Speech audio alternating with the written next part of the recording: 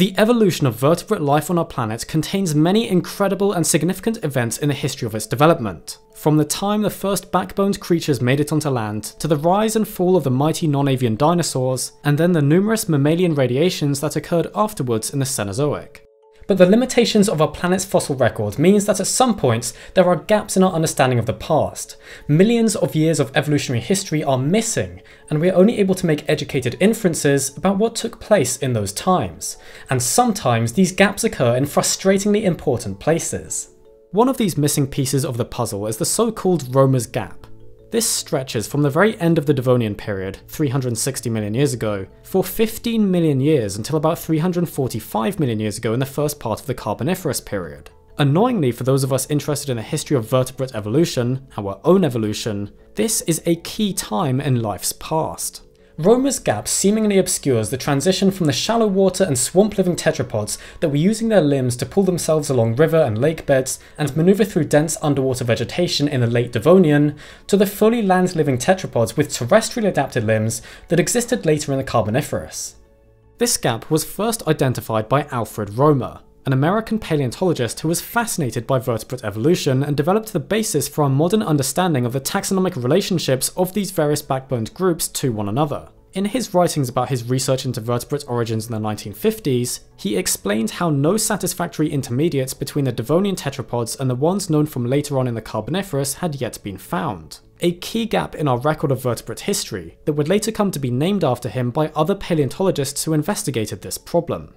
So why was there a gap at this point in time? Well, a couple of different ideas were suggested in the past to explain this fascinating mystery. The idea that a global decrease in atmospheric oxygen levels towards the end of the Devonian caused this gap was one of these suggestions, argued for in a paper published by researchers in 2006. This study explains that by tracking the atmospheric oxygen levels at this time in Earth's past, an explanation for the rise, disappearance, and resurgence of tetrapods can be obtained. The hypothesis goes that high oxygen levels in the mid and late Devonian were one of the driving factors in the success of the tetrapods, with such a high concentration enabling these animals to breathe the air more easily instead of getting the oxygen from the water. As such, the tetrapods and also various arthropods were able to start breathing out of the water and could start exploiting the new terrestrial niches available to them. But then, the argument goes, lower levels of atmospheric oxygen at the start of the Carboniferous coincided with Romer's Gap and would have made conditions unfavourable to air-breathing animals, resulting in a much lower diversity and abundance of tetrapods during this time. Then, when oxygen levels increased again later on in the Carboniferous, the tetrapods struck back and began filling more terrestrial niches. Therefore, by this argument, Romer's Gap is a real phenomenon that represents a bottleneck in the evolution of vertebrate animals, and not, as the other argument suggests, simply the result of poor sampling from this point in time. But there are some issues with the oxygen levels idea. Firstly, it turns out that there's conflicting evidence with regards to the concentration of oxygen in the atmosphere across Romer's Gap.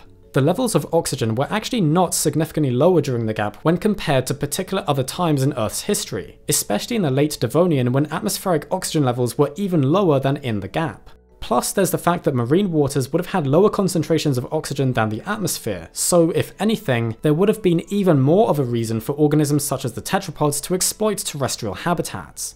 This means that levels of oxygen in the atmosphere likely does not explain the phenomenon of Romer's Gap.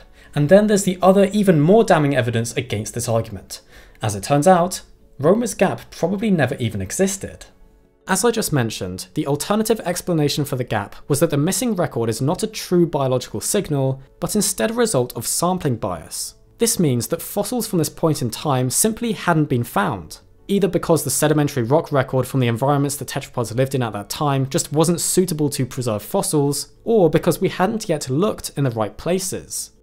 Well, recent discoveries made in the last 2 decades have completely changed our view of Romer's Gap. This missing part of the history of life on Earth is starting to be filled in, with all kinds of wonderful new finds showing that tetrapod diversity was not particularly diminished in this time, and that really we'd just not been looking in the right places. The closing of Romer's Gap began with studies such as the 2002 naming and description of the Carboniferous tetrapod Piderpes by the hugely influential English paleontologist Jenny Clack. This was, at the time, the only fully articulated tetrapod skeleton from the first stage of the Carboniferous, a stage known as the Tournaisian, to be described, and represented the start of a bridge across the gap. Pedipes came from a site in Scotland and was functionally pentadactyl, meaning it had 5 functional digits on each limb, as opposed to the tetrapods from the Devonian that had more than 5 functional digits per limb, and lived towards the end of the gap, becoming the earliest known tetrapod at that time to show signs of terrestrial locomotion. For a long time, only 2 sites in the world were known to have produced tetrapod remains from the Tornasian, the locality from which Pedipes was recovered in Scotland, and another in Nova Scotia, Canada, where many isolated bones from tetrapods living in Romer's Gap had been found, but not identified with complete certainty. But then in 2012 came the announcement that a whole series of other sites in Scotland had been located, and were producing many different tetrapods that lived during the Tornasian. The gap had been bridged.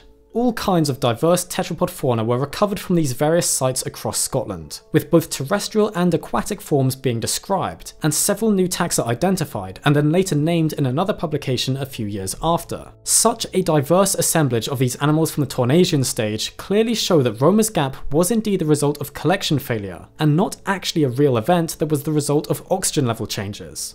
Additionally, this relatively high diversity of early tetrapods found just after the end of the Devonian seems to indicate that these earliest ancestors of ours recovered quite quickly from the end of Devonian mass extinctions. Indeed, another study that had looked at patterns of diversity at and after the end of the Devonian had hypothesized that Romer's Gap may have represented a lull in diversity after the devastation of the extinction events, but the filling of the gap also seems to disprove this explanation.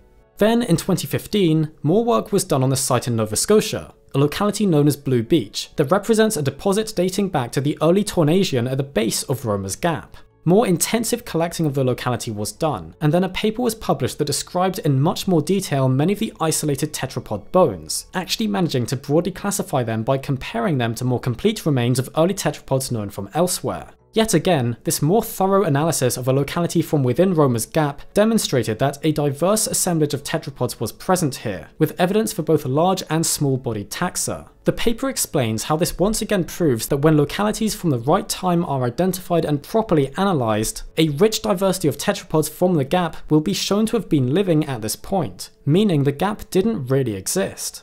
Additionally, the Blue Beach site also preserves some very interesting evidence that certain tetrapods weren't even particularly severely affected by the end Devonian extinctions. Some fragmentary bone elements show many morphological similarities with taxa that are otherwise only known from the late Devonian, suggesting that these animals potentially survived the devastation at the end of the period relatively unaffected. More research continues to be done on the Blue Beach locality, with a very interesting study from May of 2021 that examined the microstructure of the tetrapod bones from this site, finding that many of these animals were actually still fully aquatic, despite the presence of trackways at Blue Beach that appeared to have been made by terrestrial organisms. The paper found that a highly diverse faunal assemblage of aquatic tetrapods was present here, and that the trackways supposedly made by land-living tetrapods were probably instead the result of these aquatic tetrapods using their limbs to pull themselves along the substrate underwater, and then this substrate becoming aerially exposed later on, though they do also accept the possibility that actual terrestrial vertebrates made them, the bones of which haven't been found yet. Studies such as these continue to help to refine the known records of the time represented by Romer's Gap, showing that early on in the Tornasian, tetrapods seem to have still been primarily aquatic, whilst slightly later on in this stage, at times represented by the Scottish localities, there was a diverse assemblage of both aquatic and terrestrial tetrapods. Then, by the next stage of the Carboniferous, the tetrapods had truly conquered the land. Romer's Gap is a fascinating story of scientific discovery. Here was a problem, a gap in the known fossil record at an integral part in the history of life. Hypotheses were formed about what could have caused this missing chunk of evolutionary history, and then they were tested when new discoveries from the right sequences of rock were made, and one of these hypotheses, that it was down to poor sampling, was proven to be correct.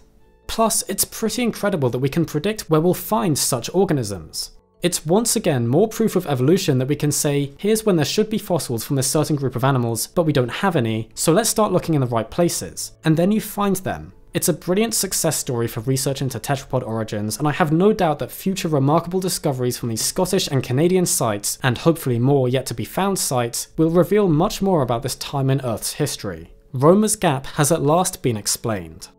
Well, I really hope you enjoyed watching this video and learned something new. Thank you again for all the support you've been showing us recently with our new Boneheads project. We've really been enjoying making them for you. And we've got some great videos planned for you this year, including the rest of our South Africa series. Things have been very busy recently as I'm currently in my final year of university, but don't worry, there are many more videos coming.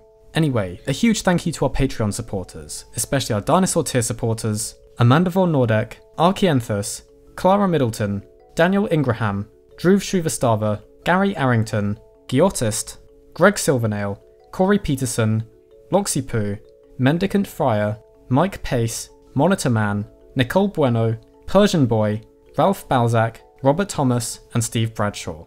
If you would like to find out more about our world, its history, and the wonderful life that surrounds us all, please feel free to subscribe to the channel if you think we deserve it, and if you would like to see more from us.